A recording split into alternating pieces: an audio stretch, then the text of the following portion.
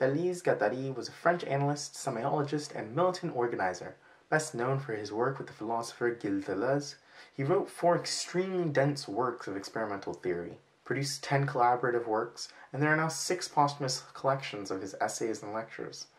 Involved in numerous organizations throughout his life, it was his foundational role in the Federation of Groups for Institutional Study and Research and the Organization of Solidarity and Aid to the Latin American Revolution that brought him into contact with Daniel Cohn-Bendit, Jean-Jacques Lebel, and Julien Beck, with whom he soon organized the movement of the 22nd of March, a rebellion which grew to what we now know as May 68. It is from this point that our investigation into Guattari will begin. During a 1971 conference of Lacan's Freudian School of Paris, Guattari holds an intervention, a brief but powerful critique into the traditional rules of Lacanian psychoanalyst. In this intervention, titled Money and the Analytic Exchange, we find Guattari critical of the acceptance of money in the relation of an analyst to an analysand. He claims there is no service provided. Both the analyst and the analysand have different modes of working, which are of equal importance and value, and instead he proposes that the analyst and the analysand should both earn money. He declares, when the psychoanalyst is paid, he is in fact reproducing a certain process of crushing the patient to adapt him onto the personological poles of capitalist society. This intervention challenges our understanding of the notion of profit, the modes of production, and the analytic relationship. It helps us question the extraction of surplus value and begin to approach a notion of modes of production which are not bounded to the economy of goods, but a politics of desire. The 1973 intervention, Everybody Wants to be a Fascist, also known as the micropolitics of fascism, develops the theme of a micropolitics of desire. He begins this intervention with a proclamation that you cannot speak of pleasure and revolution in the same sentence. We must seek to abolish all machines of domination, independent of their pleasures. In approaching this dynamic, Guattari identifies 3 primary methods: an analytic formalist, a synthetic dualist, and an analytic political approach. The analytic formalist approach works by the disintegration of forces. It separates common features from one another while constructing a new species. Guattari uses the differentiation between modes of fascism and the delineation of fascism of being a pure problem of over there as an example of this approach.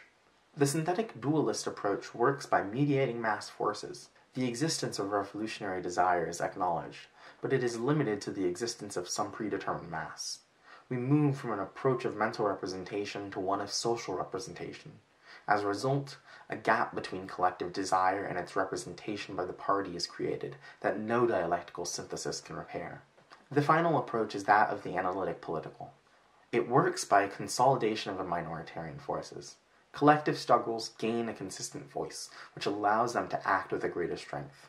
However, stratification has not been avoided. It is in this arrangement that Guattari locates a collective assemblage of enunciation, where semiotic material and social flows all merge together. Returning to a discussion of fascism, we can use this third approach to claim that instead of there being a delineations of fascism by nation or culture, we are indeed dealing with a plethora of different fascisms in any encounter, the basis of which is the same molecular reduction of totalization. Guattari notes that the Inquisition has had its own fascist mechanisms, which have been continually deployed to this day, and will be deployed for the foreseeable future, as it is not tied to any time, place, or object. Instead, fascism is a molecular affair as much as a molar one, as any material can enter into fascist arrangements when totalized. This molecular space sets the scene for a micropolitical struggle for the liberation of desire. To recite a portion of this lecture, alongside the fascism of the concentration camps, which continue to exist in numerous countries, numerous forms of molecular fascism are developing. A slow-burning fascism in familialism, in school, in racism, in every kind of ghetto, which advantageously makes up for the crematory ovens. Everywhere the totalitarian machine is in search of proper structures, which is to say, structures capable of adapting desire to the profit economy. We must abandon once and for all the quick and easy formula, fascism will not make it again. Fascism has already made it, and continues to make it. It passes through the tightest mesh. It is in constant evolution.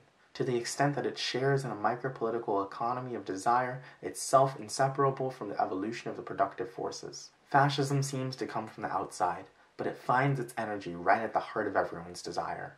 We must stop once and for all being misled by the sinister buffooneries of those socio-democrats who are so astonished that their army, allegedly the most democratic in the world, launches without notice the worst fascist repressions. A military machine, as such, crystallizes a fascist desire, no matter what the political regime may be. Trotsky's army, Mao's army, and Castro's army have been no exceptions, which in no way detracts from their respective merits. Fascism, like desire, is scattered everywhere, in separate bits and pieces, within the whole social realm. It crystallizes in one place or another, depending on the relationships of force. It can be said of fascism that it is all-powerful and, at the same time, ridiculously weak. And whether it is the former or the latter depends on the capacity of collective arrangements, subject groups, to connect the social libido on every level with the whole range of revolutionary machines of desire. In a 1984 text with his then-student Eric Allier, Capitalistic Systems, Structures, and Processes, Guattari identifies 3 equal levels of capitalism. These are the processes of mechanic production, structures of social segmentarity, and dominant economic semiotic systems that lay a foundational groundwork for a complex analysis of capitalist machinery.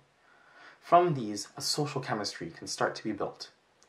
In capitalism, the segmentarity becomes materialized in the state, the semiotic in the market.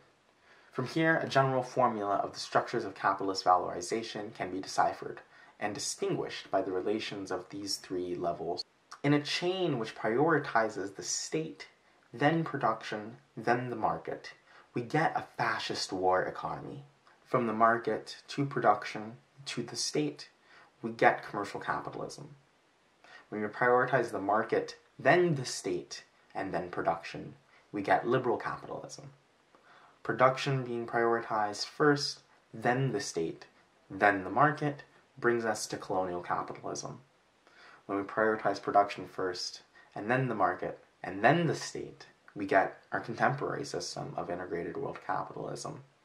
Finally, we have the situation of state capitalism, whereby the state is the priority, then the market, then production.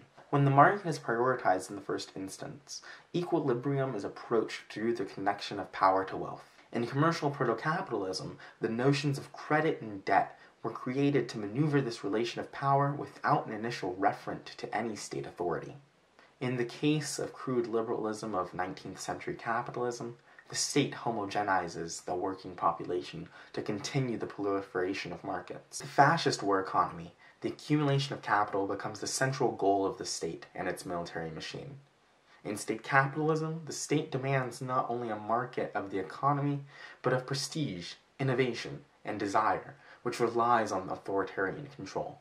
In neither case is stratification abandoned. With production at the forefront, colonial capitalism extracts a surplus from outside of itself.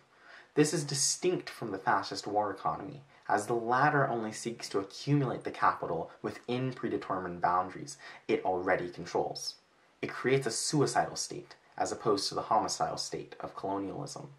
Our contemporary condition is marked by integrated world capitalism, which pushes capitalist valorization both into the molecular and the molar.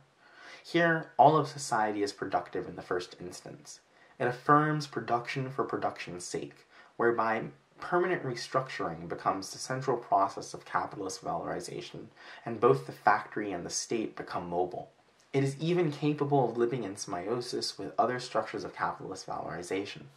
In another text published in 1984, The Left as Processual Passion, Guattari reflects on the failures of electoral politics to connect the people to collective desire. He articulates a molecular revolution, a transdisciplinary refusal to engage in molar politics, to organize new collective modes of expression. He briefly hints that processual passions, dynamics which destratify structures and reorganize life, can help push us towards new modes of being with equilibrium. The refusal of work serves as the foundation for a Guattarian politics. Referring to this dynamics, he closes the text, "Everything follows from that. How to put an end to certain type of state function and to the old racist herd mentality reflexes, how to reinvent a transnational culture, a new type of social fabric, involving other cities, other alliances with the Third World, how to counterbalance the two-headed imperialism of the USA and the USSR. It is all there within reach, everything that could reverse the situation in a flash and dispel the shadows and the nightmare.